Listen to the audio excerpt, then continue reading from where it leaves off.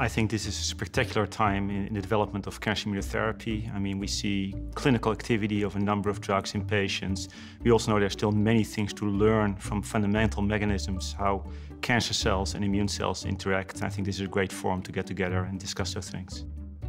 The field of immuno-oncology is quite special in the sense that there's both very rapid developments in academia, but also in biotech and in pharma. So I think actually there are opportunities for people on the different sides. So I think the meeting will also be a very nice opportunity for people to actually look what fits best with their interests.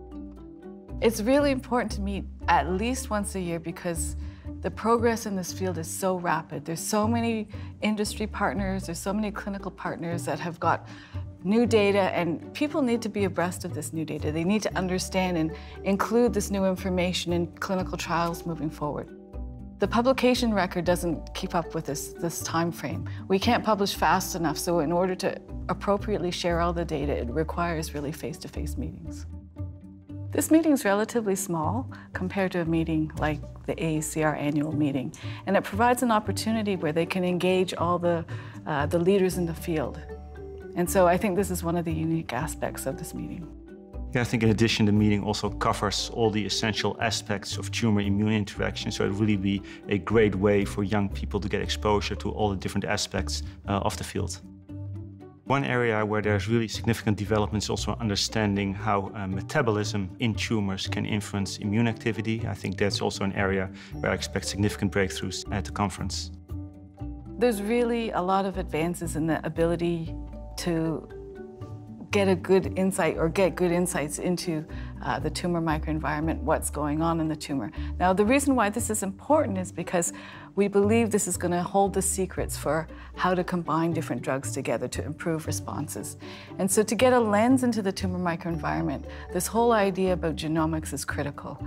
And we're at a time now in the technological development of the field where we can really pick apart the tumor and look really with a close lens at understanding how all the pieces of the tumor fit together. I think the field of immuno-oncology is a perfect example of what the value is in investing in fundamental research. All the major breakthroughs that we're now making and seeing in patients, they're the result of fundamental research, fundamental understanding of how the immune system works that were made over the past 1 or 2 decades. Something that's a unique opportunity in the field right now is because so much has been learned going from the bench to the bedside, we now have a real opportunity to go the other way. Because so much is being done in clinical trials now, we have, as Ton said, we have the ability to drill down deep and understand how the patients are responding to different therapies. But in order to take this another step further, what it will mean is that we're going to have to take this information that we're learning from the patients, go back to mouse models or other models and really explore what are the other possibilities to link and improve cancer responses. I think the AACR plays a critical role in this field. It's really, really important in terms of understanding the biology of cancer. You really have to bring all these experts together in the same forum. And it provides us a way to link into this multiple disciplinary aspects of cancer biology. There's no other meeting that really does this at the basic science level and brings it forward to the clinical side.